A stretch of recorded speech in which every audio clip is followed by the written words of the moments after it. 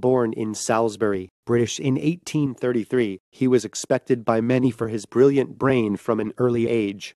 He educated at King's College School and the University of Cambridge. Entering Peterhouse in 1852, he migrated to Trinity Hall the following year and became a fellow there in 1856, the year he graduated BA as 7th Wrangler. In 1858, when he was 25, he was blinded in a shooting accident by his father.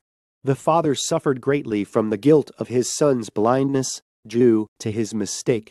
Seeing such a father, he tried to smile and said, "Father, I lost both eyes, but my brain is still there, so it's okay." After that, he decided not to show his father any more despair.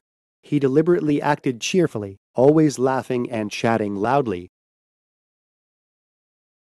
Then a surprising change occurred to him. His inner self, which pretended to be happy on purpose, was actually filled with joy, and his passion burned again.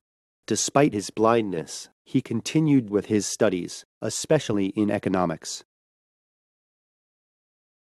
In 1863, finally he became professor of political economy at Cambridge, and he was elected Member of Parliament for Brighton in 1865.